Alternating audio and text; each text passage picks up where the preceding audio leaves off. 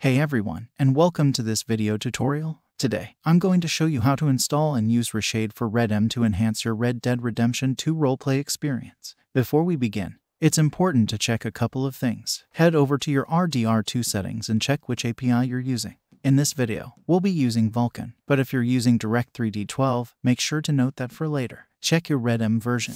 We'll need it for installing Reshade files. Visit the website provided in the video description. This link will take you directly to the Reshade download page. Once downloaded, open the RedM directory using run. I will give the location in the description.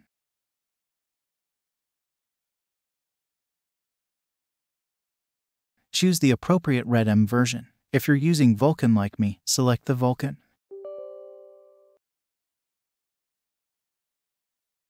Here, check all of these and click on Next.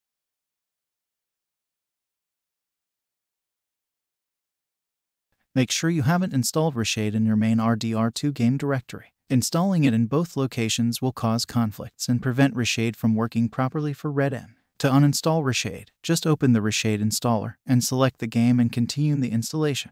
If it's installed, it will ask if you want to modify or uninstall it. Select Uninstall.